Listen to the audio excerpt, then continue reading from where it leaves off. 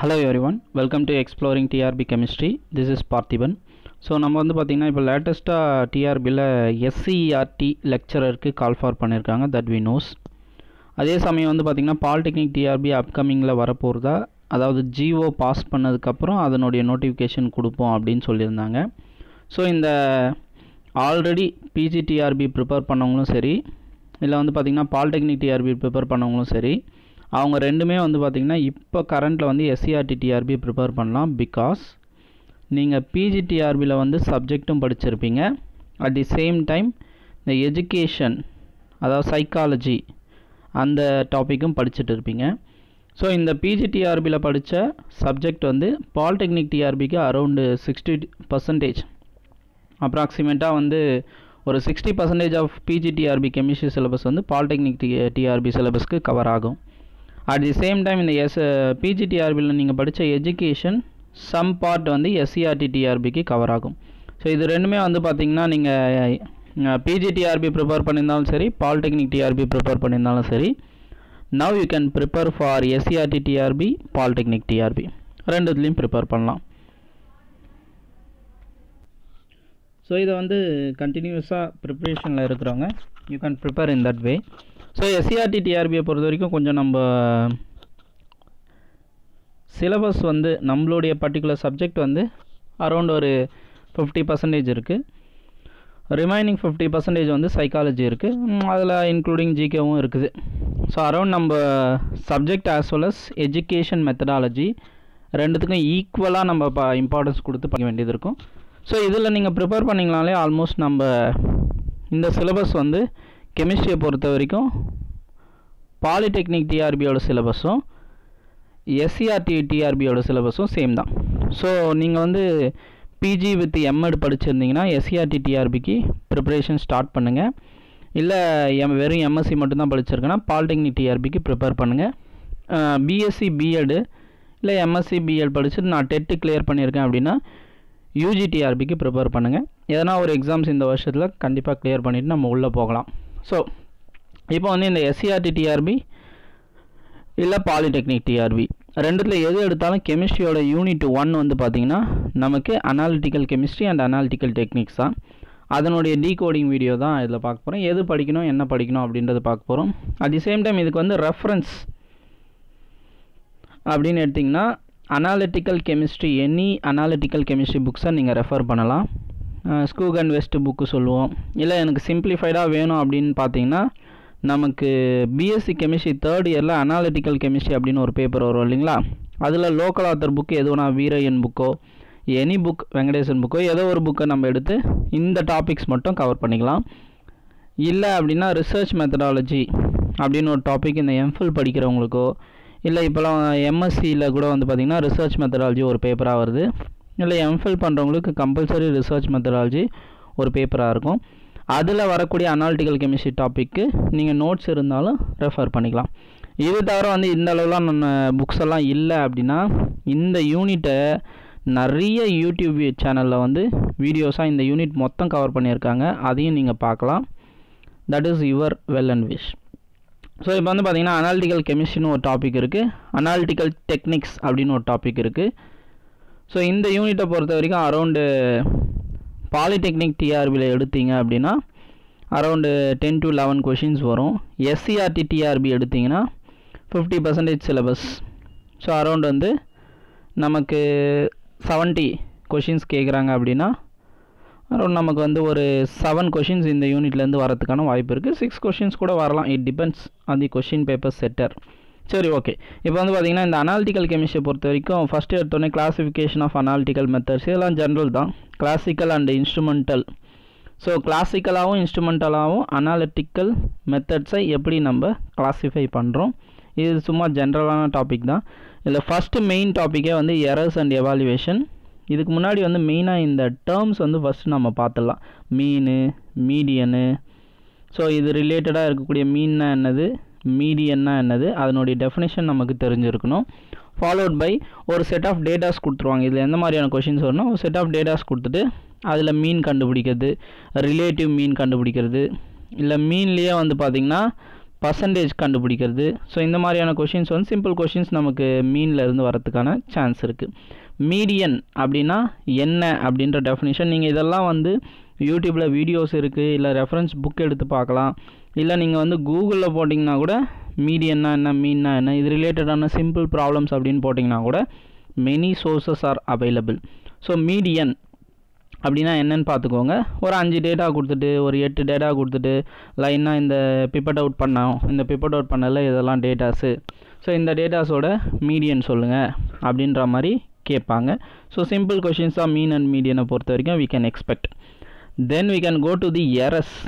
So errors and evaluation சொல்லியிருக்காங்க பாருங்கள். இந்த டாப்பிக்கில் errors are very very very important.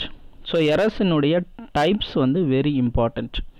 So ஒரு எரர்ஸை வந்து ரெக்டிஃபை பண்ண முடியுமா முடியாதா, ரெக்டிஃபை பண்ணக்கூடிய எரர்ஸ் என்னன்னு சொல்லலாம், டிட்டர்மினன்ட் எரர்ஸ், இன்டிட்டர்மினன்ட் எரர்ஸ்லாம் சொல்லுவாங்க. ஸோ ஒவ்வொரு டைப்லேயும் டிட்டர்மினன்ட் எரர்ஸில் ஒரு 2-3 வெரைட்டி வரும், இன்டிட்டர்மினேட் எரர்ஸில் வந்து ஒரு 2-3 டைப்ஸ் வரும்.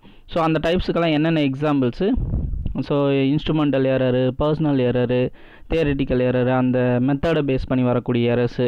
ஸோ இந்த மாதிரி ஒவ்வொரு டைப்லேயும் இருக்கக்கூடிய எரர்ஸ் என்னென்ன, அந்த எரர்ஸுக்கு எக்ஸாம்பிள்ஸ் மெயினாக நமக்கு வந்து ஒரு சில நேரத்தில் வந்து இது ஹியூமன் எரரில் வருமா இல்லை மெத்தட் எரரில் வருமா, அந்த மாதிரியான கன்ஃபியூஷன்ஸ்லாம் இதில் வரும்.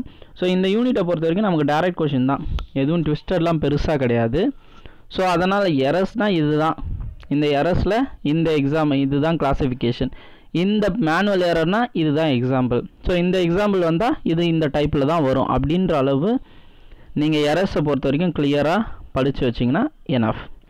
ஸோ அடுத்து வந்து அக்யூரசி அண்டு ப்ரெசிஷன். ஸோ அக்யூரசினா என்னது, ப்ரெசிஷன்னா என்னது அப்படின்றது தெரியணும். இது ரெண்டுத்துக்கும் இருக்கக்கூடிய டிஃப்ரென்ஸ் கண்டிப்பாக நமக்கு தெரிஞ்சிருக்கணும். அக்யூரசியை எதெல்லாம் வச்சு மெஷர் பண்ணலாம், ப்ரெசிஷனை மெஷர் பண்ணுறதுக்கு எதை யூஸ் பண்ணலாம், அது வந்து கண்டிப்பாக தெரியணும். ஸோ இந்த அதுக்கடுத்து வரக்கூடிய லீஸ்ட் ஸ்கொயர் அனாலிசிஸ், இது யூடியூப் வீடியோஸில் இருக்குது, இல்லை வேணும் அப்படின்னா வந்து பார்த்திங்கன்னா ஃபிசிக்ஸில் சிபிஎஸ்சி புக்கில் இருக்குது, இல்லை அப்படின்னா வந்து நம்மளுடைய analytical chemistry school and west புக்ஸில் இருக்குது. ஸோ அதை விட்டிங்க அப்படின்னா average standard deviation. Standard deviation is very very important. டீவியேஷன்னா என்னது, அதுக்கான ஃபார்முலா, ஸ்டாண்டர்ட் டீவியேஷன்னா என்னது, அதுக்கான ஃபார்முலா, ரிலேட்டிவ் ஸ்டாண்டர்ட் டீவியேஷன் அப்படின்னு ஒரு ஃபார்முலா வரும். ஒரு 4 எக்ஸாம்பிள்ஸ் கொடுத்துட்டு கொஷின்ஸ் வந்து கண்டிப்பாக இதில் இருந்தெல்லாம் கேட்பாங்க. இந்த டைம் வந்து பார்த்திங்கன்னா பாலிடெக்னிக் டிஆர்பியில் வந்து இந்த ஸ்டாண்டர்ட் டீவியேஷன் கால்குலேட் பண்ணுற ஒரு கொஷின் கேட்டிருந்தாங்க. அந்த நேரத்தில் நம்ம என்ன பண்ணுவோம் அப்படின்னு பார்த்தீங்கன்னா, இதெல்லாம் கொஞ்சம் டைம் வேஸ்ட்டு, லாஸ்ட்டாக போட்டுக்கலாம் அப்படின்றத நம்ம விட்டுட்டு லாஸ்ட்டாக வந்து அட்டன் பண்ணும்போது கொஞ்சம் டைம் பற்றாமல் இந்த கொஷின் நல்லா தெரிஞ்சோம், இது 2 மார்க்ஸில் கேட்டிருந்தாங்க பாலிடெக்னிக் டிஆர்பியில். ஸோ நல்லா தெரிஞ்சோம், லாஸ்ட் மினிட்ல டைம் பற்றாமல் விட்டுடுறோம். ஸோ இந்த ஸ்டாண்டர்ட் டீவியேஷன்லாம் வந்ததுன்னா கம்பல்சரி அட்டன் பண்ணுங்கள். கொஞ்சம் நிறைய இப்போ இருக்கிற டைம்லேயே நிறைய வந்து நீங்கள் ஒர்க் அவுட் பண்ணி அந்த ஒர்க் அவுட் பண்ணுற ப்ராக்டிஸை நல்லா பிளான் பண்ணிக்கோங்க. எக்ஸாமில் போய்ட்டு அந்த நேரத்துக்கு நம்ம கேல்குலேட்டர்லாம் இல்லாமல் டக்குன்னு ஒர்க் அவுட் பண்ணி போடுற மாதிரி இருக்கும். அந்த நேரத்தில் வந்து இந்த மாதிரி கொஷின்ஸ்லாம் விட்டுட்டு வராதிங்க. Because it is well known question, நம்ம கண்டிப்பாக அட்டன் பண்ணோன்னா டெஃபினெட்லி 2 மார்க்ஸ் வந்துடும் பாலிடெக்னிக் டிஆர்பியில். எஸ்சிஆர்டி டிஆர்பியில் கேட்டாங்கன்னா 1 மார்க் வரா மாதிரி கேட்பாங்க. ஸோ அதில் வந்து கொஞ்சம் டேட்டாஸ் வந்து ஈஸியான டேட்டாஸாக ஈஸிலி கால்குலேட் பண்ணுற டேட்டாஸ் மாதிரி தான் கொடுப்பாங்க. ஸோ இது வந்து அனாலிட்டிக்கல் கெமிஸ்ட்ரியை பொறுத்த வரைக்கும் கொஞ்சம் நமக்கு கரெக்ட் ஸ்டேட்மெண்ட் டைப் கொஷின்ஸும் இருக்குது, டைரக்ட் கொஷின்ஸ் நிறைய, டெஃபினிஷன் பேஸிஸில் டைரக்ட் கொஷின்ஸ் நிறைய கேட்பாங்க.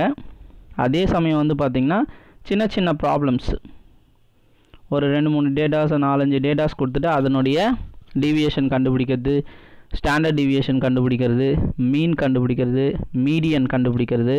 அதுக்கப்புறம் வந்து பார்த்திங்கன்னா இதுலேயே வந்து எரர்ஸில் வந்து பார்த்திங்கன்னா எரர்ஸ் வந்து டைப்பு, என்ன டைப்பு, எந்த எரர் எதை ரெப்ரசன்ட் பண்ணுது, எரரை வந்து எப்படி ரெக்டிஃபை பண்ணுறது. ஸோ இந்த மாதிரியான கொஷின்ஸ்லாம் we can expect from analytical chemistry part of the unit 1. So analytical techniques அதில் வந்து பார்த்திங்கன்னா அப்ளிகேஷன்ஸ் ரொம்ப இம்பார்ட்டன்ட். ஸோ ஜென்ரலாகவே அப்ளிகேஷன்ஸ் ஆர் வெரி இம்பார்ட்டண்ட். ஒவ்வொரு இதுலேயும் அப்ளிகேஷன்ஸ் டேரெக்டாக அப்படியே கேட்குறாங்க. இப்போ ஃபார் எக்ஸாம்பிளாக வந்து பார்த்திங்கன்னா லைட் ஸ்கேட்டரிங் டெக்னிக்கில் வந்து நெஃப்லோமெட்ரி இருக்குன்னா நெஃப்லோமெட்ரியோட அப்ளிகேஷன்ஸ் வந்து எதெல்லாம் வருது, ஸோ அதனுடைய அப்ளிகேஷன்ஸ், இல்லை ஏதோ ஒரு அப்ளிகேஷன் கொடுத்துட்டு இது வந்து எந்த மெத்தட் மூலமாக நம்ம கண்டுபிடிக்கலாம், இல்லை நெஃப்லோமெட்ரியில் which of the following can be calculated or measured by neplometry அந்த மாதிரி கேட்கலாம். ராமன் ஸ்பெக்ட்ரோஸ்கோப்பியில் எதெல்லாம் மெஷர் பண்ணுறோம், இதனுடைய அப்ளிகேஷன்ஸ் என்ன, எதெல்லாம் டிட்டர்மைன் பண்ணலாம். ஸோ இந்த மாதிரி we have to look into the applications part of the analytical techniques. So இதில் ஃபஸ்ட்டு வந்து நம்ம கொடுத்துருக்கிறது வந்து பார்த்திங்கன்னா குரோமட்டோகிராஃபி பற்றி கொடுத்துருக்குறாங்க. குரோமட்டோகிராஃபியில் வந்து மெயினாக பார்ட்டிஷன் அண்ட் அயன் எக்ஸ்சேஞ்ச் அப்படின்னு கொடுத்துருக்குறாங்க.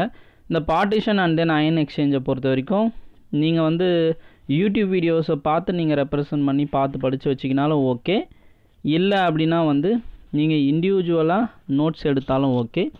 என்னென்ன குரோமட்டோகிராஃபி, ஃபார் எக்ஸாம்பிள் டிஎல்சியோ ஹெச்பிஎல்சியோ கேஸ் குரோமட்டோகிராஃபியோ இல்லை liquid GLC case liquid chromatography எது எடுத்திங்கனாலும் அதில் வந்து பார்த்திங்கன்னா எது ஸ்டேஷ்னரி பேஸாக இருக்குது, எது மொபைல் பேஸாக இருக்குது, இதில் என்ன பிரின்சிபல் இன்வால்வ் ஆகுது, அப்சார்ப்ஷன் பிரின்சிபலாக அப்சார்ப்ஷன் பிரின்சிபலாக, அதில் வந்து கிளியராக இருங்க. That is very very important.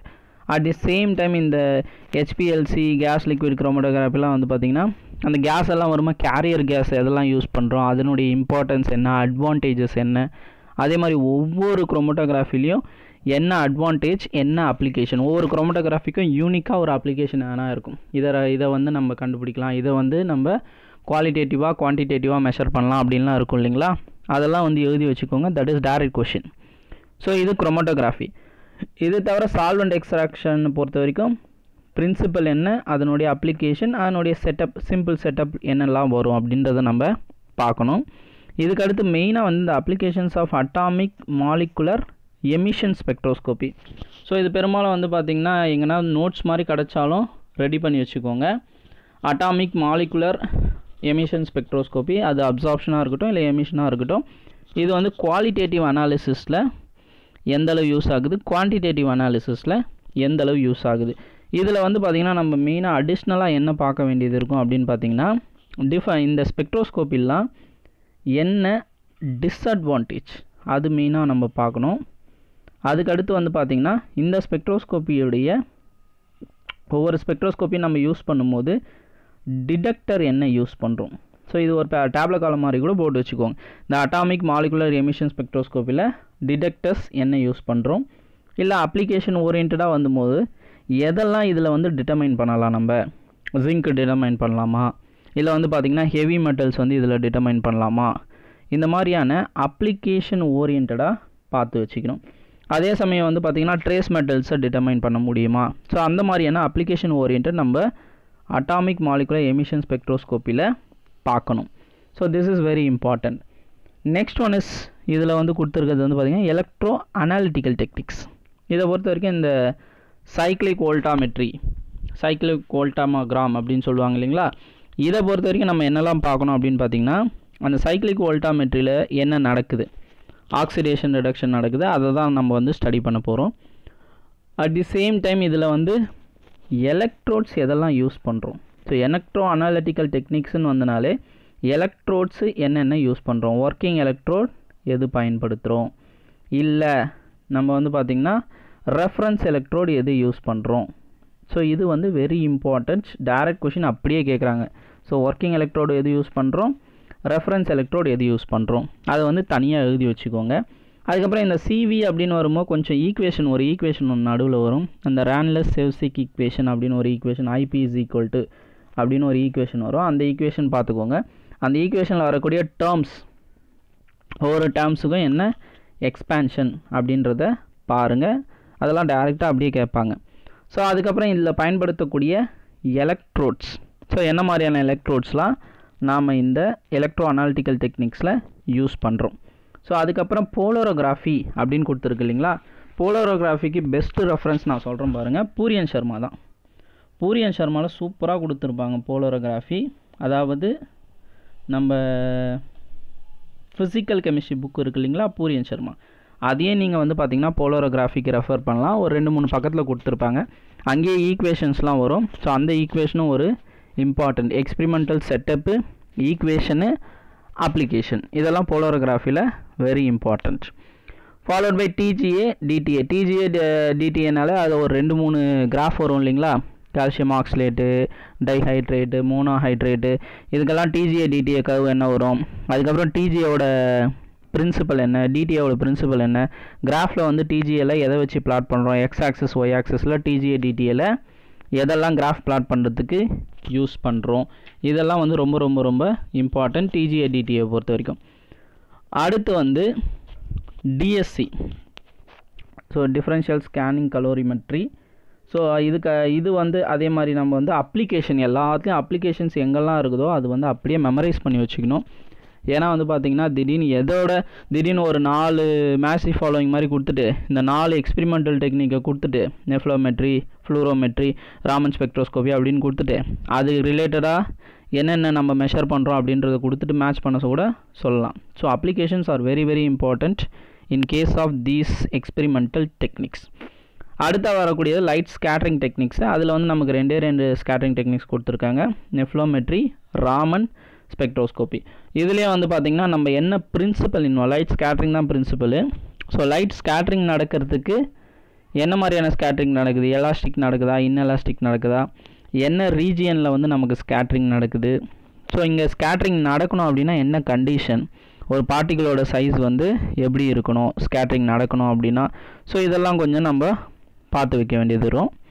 So பார்ட்டிகள் வந்து லெஸ் டென்ஸாக இருக்கணுமா, மோர் டென்ஸாக இருக்கணுமா, நம்ம அனுப்பக்கூடிய லைட் வந்து பீம் எப்படி இருக்கணும், ஸோ இந்த மாதிரியான ஒரு சில கண்டிஷன்ஸ் வந்து உங்களுக்கு யூடியூப்லேயும் வீடியோஸ் அவைலபிளாக இருக்குது.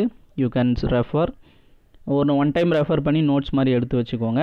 இதில் ஃபர்தராக வந்து பார்த்திங்கன்னா ஒரு ஈக்குவேஷன் நடுவில் வந்து சஸ்பெண்டட் பார்ட்டிகளை வச்சு ஒரு ஈக்குவேஷன் வரும். ஃபாலோட் பை இந்த லைட் ஸ்கேட்டரிங் டெக்னிக்ஸில் டிடெக்டர்ஸ்லாம் என்ன நம்ம பயன்படுத்துகிறோம். ஸோ எங்கே போனாலும் டிடெக்டர்ஸ் வந்து ரொம்ப இம்பார்ட்டன்ட். ஒவ்வொரு இடத்துல ஒவ்வொரு மாதிரியான டிடெக்டர்ஸ் யூஸ் பண்ணுவாங்க.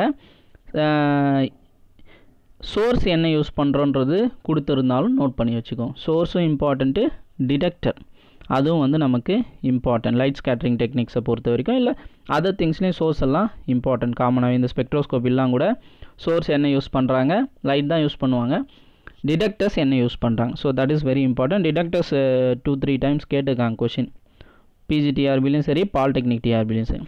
So followed by Raman spectroscopy. அதனுடைய பிரின்சிபல் நம்ம திரும்ப ராமன் ஸ்பெக்ட்ரோஸ்கோப்பினா என்னன்றது இதுலேயும் படிப்போம். நம்ம அந்த மாலிகுலர் ஸ்பெக்ட்ரோஸ்கோப்பி வருது இல்லைங்களா, ஃபிசிக்கல் ஸ்பெக்ட்ரோஸ்கோப்பி, அங்கேயும் ராமன் ஸ்பெக்ட்ரோஸ்கோப்பியை பற்றி டீட்டெயிலிங்காக படிப்போம். இங்கே படிக்கும்போது நம்ம அப்ளிகேஷன்ஸ் படிக்க போகிறோம். ஃபாலோட் பை அதனுடைய எக்ஸ்பெரிமெண்டல் செட்டப்பு, என்ன கண்டிஷனில் இந்த ராமன் ஸ்கேட்டரிங் நடக்கும், இது கொஞ்சம் நம்ம ஓவராலாக படித்து வச்சோன்னா that is more than enough. In addition to this, இந்த சைக்ளிக் வோல்டாமெட்ரி, அது பக்கத்தில் அந்த ஸ்ட்ரிப்பிங் வோல்டாமெட்ரி இருக்குது இல்லைங்களா, அதில் வந்து நம்ம மெயினாக வந்து கேத்தோடிக் ஸ்ட்ரிப்பிங் வோல்டாமெட்ரின்னு ஒன்று வரும், ஆனோடிக் ஸ்ட்ரிப்பிங் வோல்டாமெட்ரின்னு வரும். ஸோ ஒவ்வொன்றுத்துக்கும் அப்ளிகேஷன் வந்து வேரி ஆகும். ஸோ இதில் ஆனோடிக் ஸ்ட்ரிப்பிங்கில் எதை வந்து நம்ம மெஷர் பண்ணுறோம், கேத்தோடிக் ஸ்ட்ரிப்பிங்கில் எதை மெஷர் பண்ணுறோம் அப்படின்ற அப்ளிகேஷன்ஸ் பார்த்து வச்சுக்கோங்க. ஸோ இதெல்லாம் தான் வந்து பார்த்திங்கன்னா நம்ம லெக்சரர் எக்ஸாமாக இருந்தாலும் சரி, இல்லை பாலிடெக்னிக் டிஆர்பியாக இருந்தாலும் சரி, யூனிட் 1 பொறுத்த வரைக்கும் இந்த பாயிண்ட் ஆஃப் வியூவில் படித்தோம் அப்படின்னா ஆல்மோஸ்ட் நம்ம அதில் எத்தனை கொஷின் கேட்டாலும் டைரக்ட் கொஷின்ஸ் தான். ஒரு சிலது சம் வரத்துக்கான, ப்ராப்ளம் வரத்துக்கான வாய்ப்பு இருக்குது. ப்ராப்ளம் வந்தாலும் அட்டன் பண்ணி மார்க் ஸ்கோர் பண்ணுறதுக்கு நீங்கள் இப்போதுலேருந்தே ப்ராக்டிஸ் பண்ணுங்கள். நம்ம எக்ஸாமினேஷனில் வித்தின் டைமில் we can complete. So this is what unit 1. Thank you.